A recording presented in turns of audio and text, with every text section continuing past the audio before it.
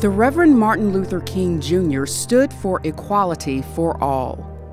Many United Methodists valued his vision and his leadership.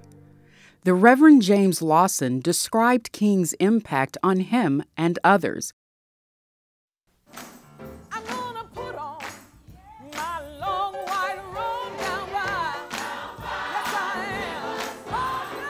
I saw Martin King as the Moses of the last half of the 20th century.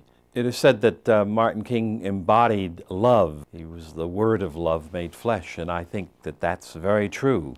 Martin, you were a greater instrument of the purpose of God and the Word of God for my life personally and for our world. I marveled then at the way in which you were able to frame the questions of faith and justice and nonviolence and love and truth.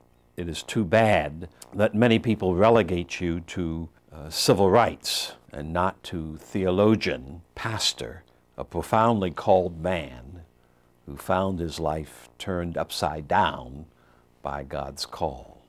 I saw him twice on April the 4th, the day he was assassinated.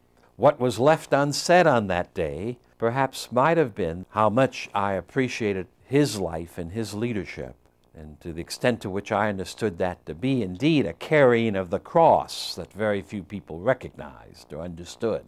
One of the heritages of the 50s and 60s and 70s is that we have more Americans today who are really very much aware that our society is not the best that it can be, that the schizophrenia between our claim to be democratic and then some of the issues like sexism and racism, economic exploitation and opportunity, that split still goes on.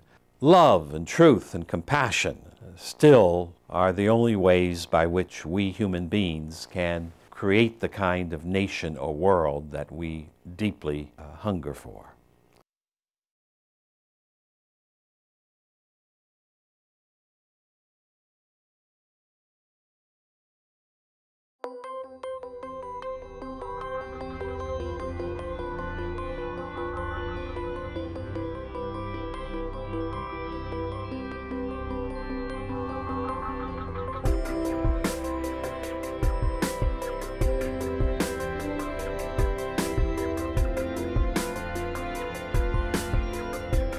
This video was brought to you by the people of the United Methodist Church through World Service donations.